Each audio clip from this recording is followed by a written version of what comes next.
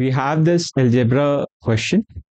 So in this question, we are given with these three equations. Let's name these three equations 1, 2, and 3.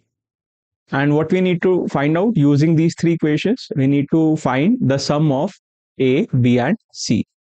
So to solve this question, what I did, I added first equation, second equation, and third equation. So what happens if we add these three equations? Let's see.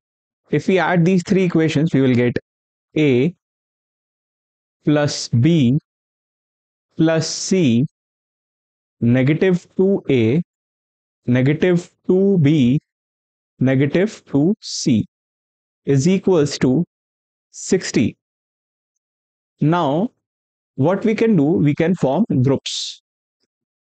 This is one group and this is the another group. Let's rewrite this. A plus B plus C. From second group, we can take negative 2 common and we will get A plus B plus C is equals to 60. Now you can clearly see that A plus B plus C is common to both the groups. So let's take A plus B plus C common from both the groups. We will get A plus B plus C common and we will be left with 1 minus 2 is equals to 60, which will give us A plus B plus C times negative 1 is equals to 60. That means the value of A plus B plus C will turn out to be negative 60. And this we need to find out.